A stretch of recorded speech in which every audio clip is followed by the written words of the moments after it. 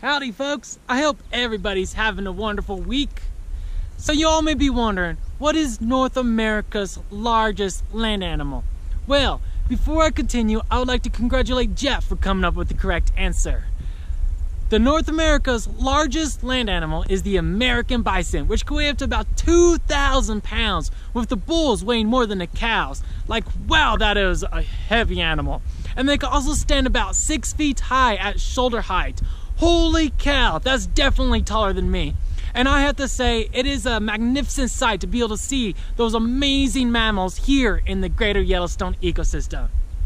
Now today, I'm out here in Grand Teton National Park just cruising around, exploring areas, searching for some grizzly bears, as it is that time of year for them to start coming out. Right now, I'm basically just enjoying this beautiful view behind me and this wonderful Snake River and hoping that a bear just magically appears from the other side of the river. Right now, I'm not having much luck, but there's still hope, right?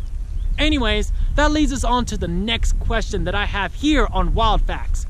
That is, how can you tell the difference between a grizzly bear and a black bear? If you think you know the answer, then leave the comment down below. And also, click the subscribe and notification button so that way you know when the next Wild Facts video comes out. Oh, and if you're the first person that gets the answer correct, then I'll mention your name in the next video. Until then, thank you for watching. I'm going to continue my grizzly adventure, and I'll see you next time here on Wild Facts.